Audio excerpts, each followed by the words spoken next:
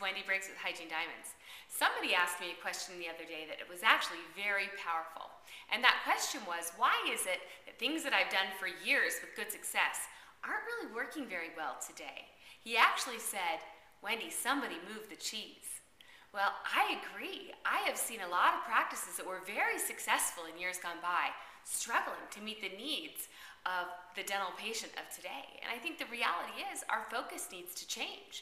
In the past, we were able to get away with certain things, like gearing the patient, putting every patient through the same model of new patient exam because that was what worked best for us. Well, the practices that I see that are realizing a higher level of success have shifted their focus. Instead of focusing on what's best for the doctor, what's best for the team, they're really focusing on what's best for the patient. And they're focused on really intently on giving the patient what they want. So I do believe someone has moved the cheese, and we do need to adapt. We need to change our practice principles and our philosophies in some way to meet the needs of the new dental consumer. And I think one thing that's really exciting is, with our experience in working with many of the people who are still realizing a very high level of success, is that we know where to find the cheese, and we can help you shift your focus to create a world-class experience that creates raging fans out of your patients. So again, it's exciting. Things are changing, but I think being involved in dentistry in today's economy and today's marketplace is a very exciting thing. And I just wanted to update you, it's been a year since you were in our practice.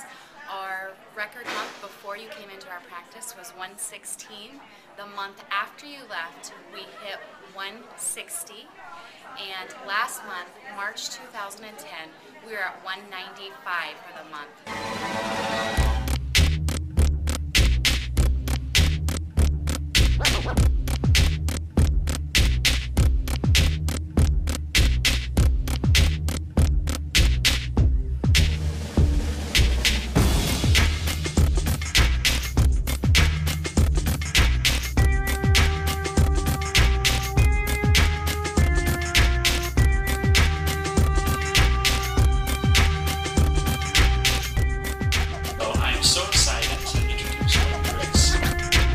Thanks, Wendy. With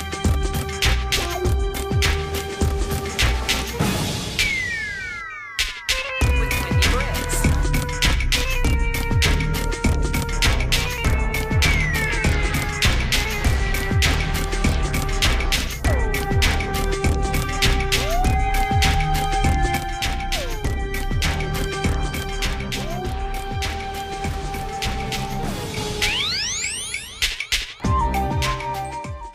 Thank you, Wendy.